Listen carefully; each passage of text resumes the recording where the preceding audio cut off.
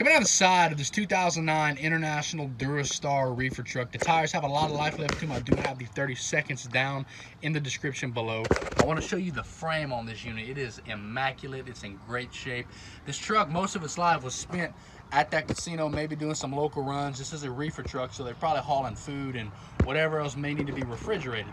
It has that very nice rear Tommy lift. Now, this unit does have a leak on this left ram. I don't know, you can see a little bit on the ground. It's not really leaking that bad right now, but that will be something that I want y'all to be aware of. It does operate, it does work.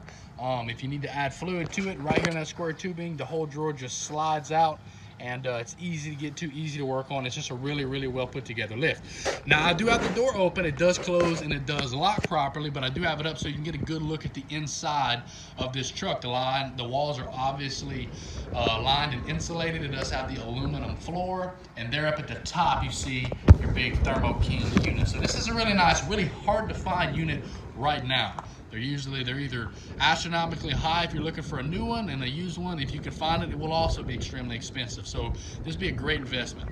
Only at auction time at Brookhouse Auctions where you find this 2009 International 4300. Thank you.